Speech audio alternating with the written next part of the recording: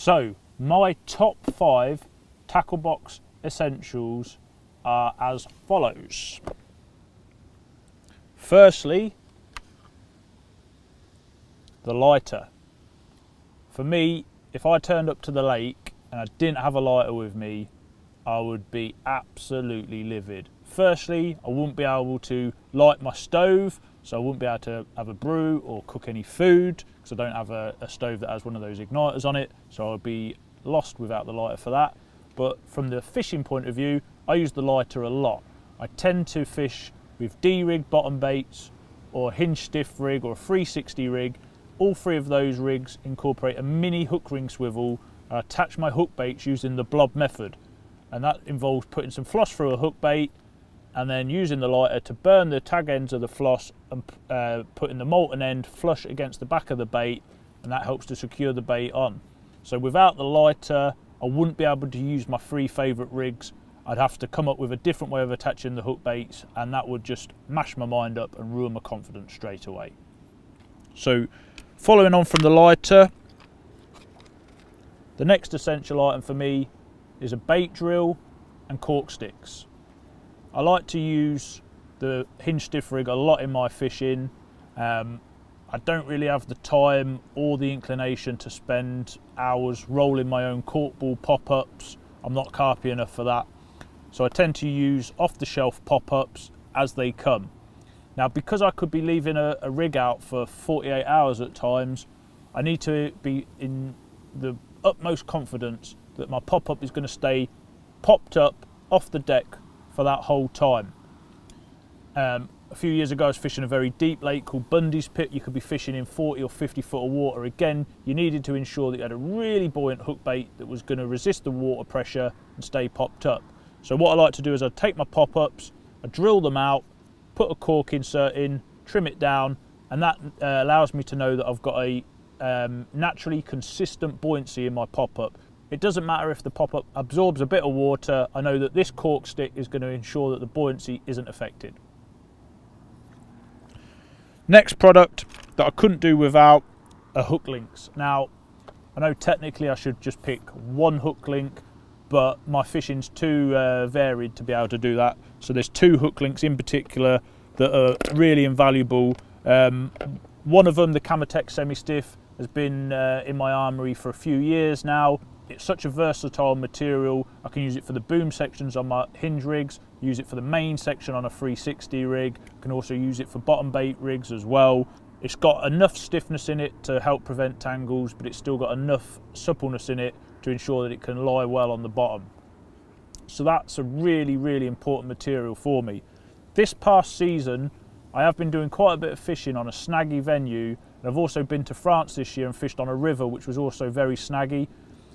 You need to have really, really strong hook links, and I started off with the normal hook links that I would use on my syndicate lake that's snaggy, and they just weren't up to the job. And I said to myself, if something doesn't perform once for me, it's out of the game, and it has to be replaced with something that's gonna do the job.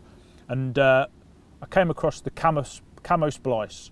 Now, this was originally designed for the European anglers, and I doubt that many guys in the UK use it. But if you're fishing on a very, very snaggy venue where hit and hold tactics are a common occurrence, and your hook link can be coming into contact with really strong, sharp, snaggy items, then the camo splice is brilliant. It's 50-pound breaking strain, and it's a spliceable hook link. So use a splicing needle, you attach your swivel or your hook via a splice.